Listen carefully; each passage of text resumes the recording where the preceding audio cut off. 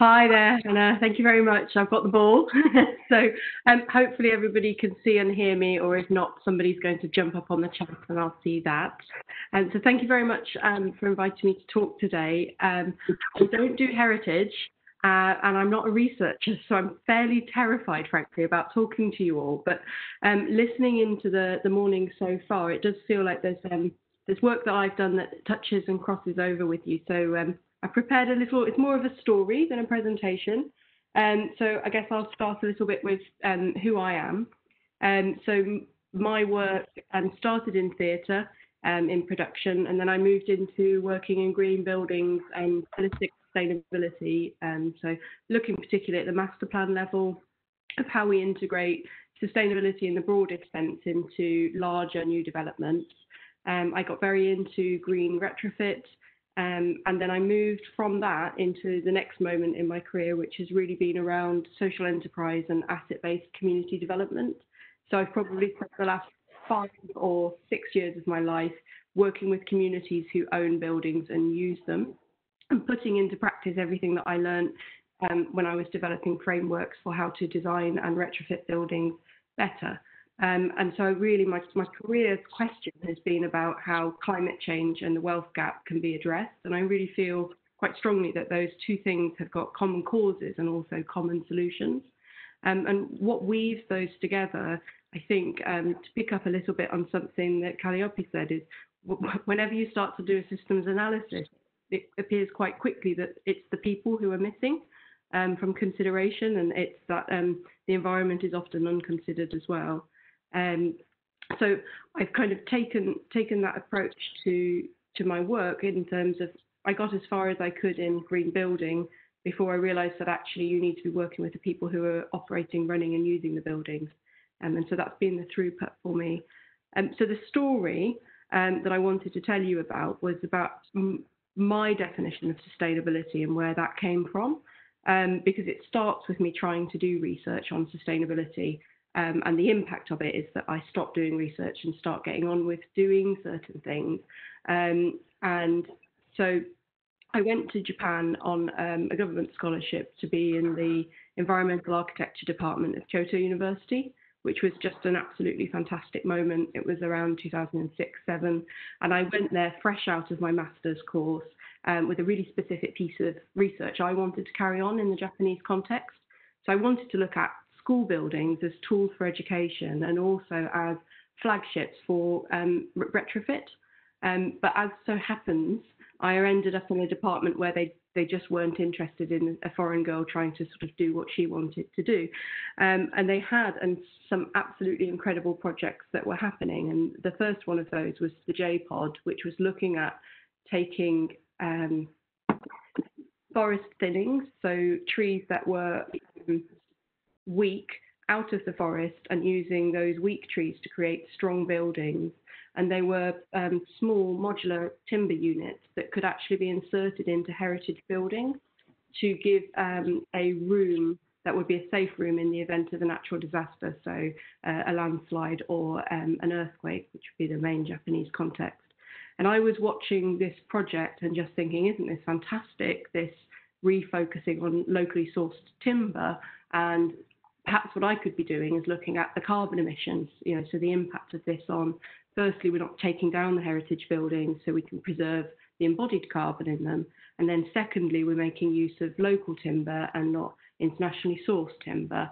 And so I made a proposal to my department. I changed my research to look at that. And I was told, absolutely no, you must not do any research that is around carbon and sustainability in our department. I said, well, this is quite strange because for me, carbon and climate change are quite interrelated. And as a department for the environmental sustainability, I'd expect that we were looking at that and talking about those things.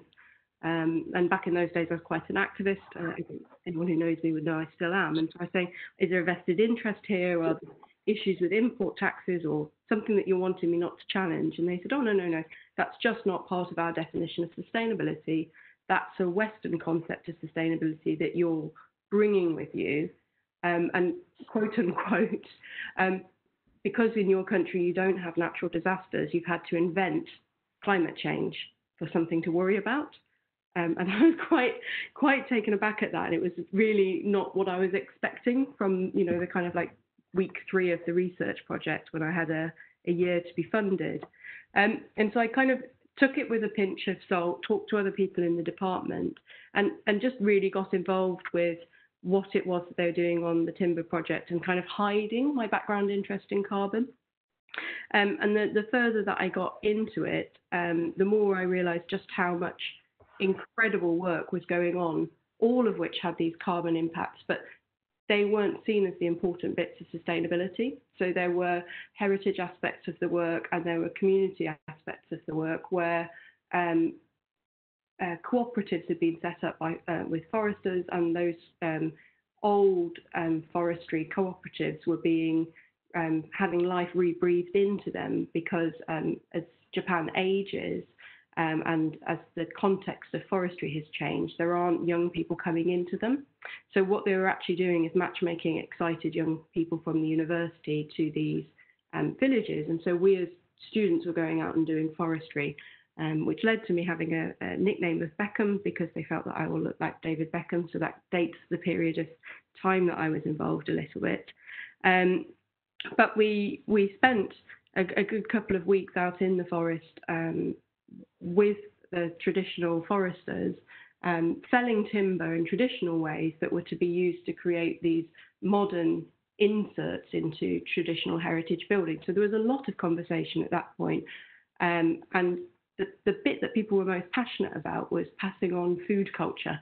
And I was like, this is just absolutely crazy. I'm still trying to do the carbon element of this sustainability project, but nobody really wants to talk about it.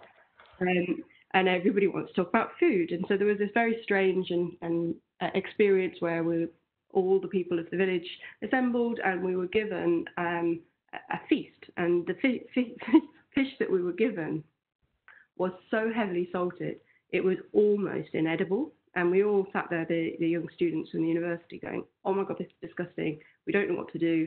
And I was looking around at the Japanese colleagues going, oh, is this because I'm an outsider that I'm struggling with a fish? And I was watching my young Japanese colleagues and they were also struggling.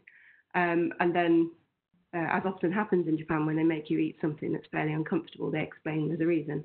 And the reason was, this is our traditional fish from this particular village, and you will understand tomorrow why this is the most delicious thing ever.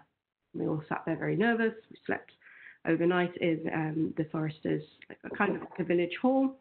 Woke up the next day and we went out for the first day to work with the foresters.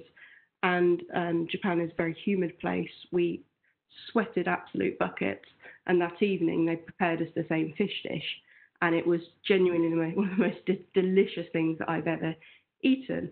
And it was really just a moment of going, oh my gosh, literally everything is about context. This salty fish on a day where you've been sweating and working as a forester is no longer inappropriate.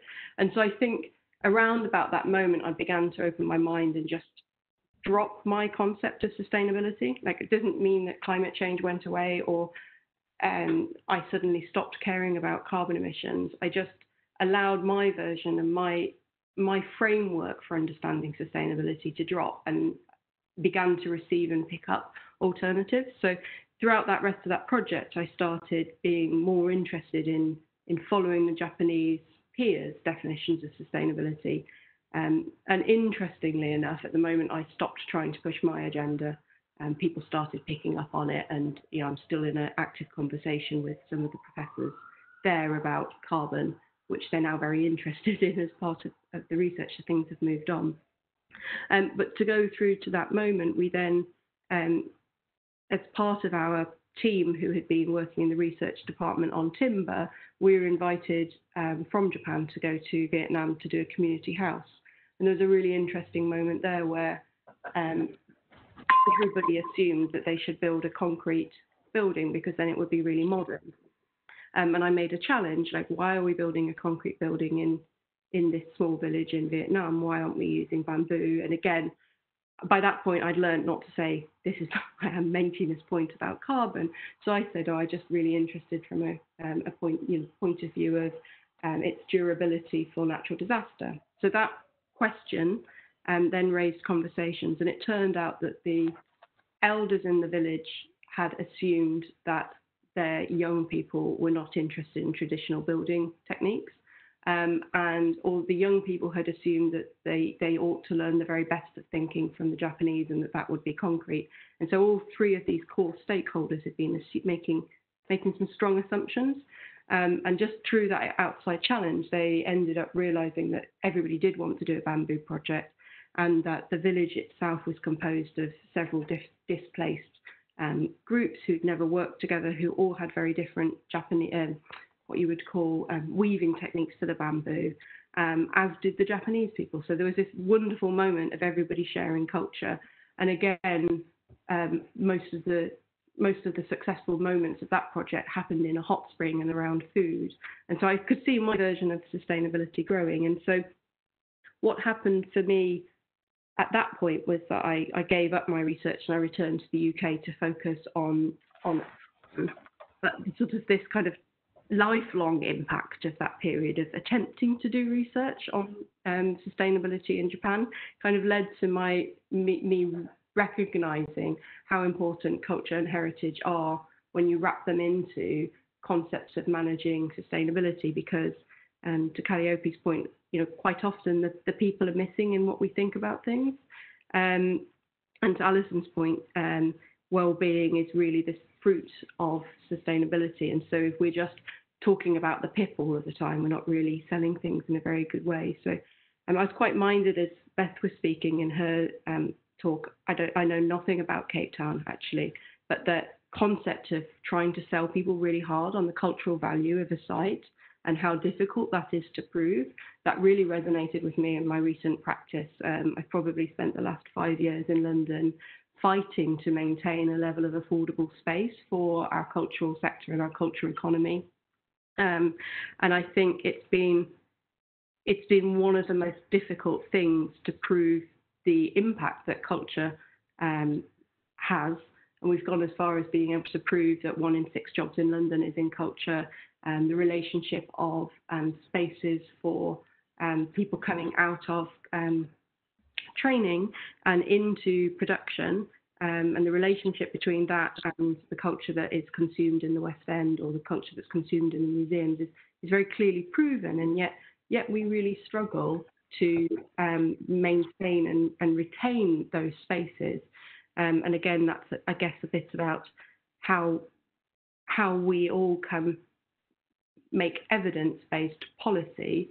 And there's this kind of, sometimes we have to have this evidence in order to prove things that are just very obvious with us as humans. And so I think in kind of conclusion,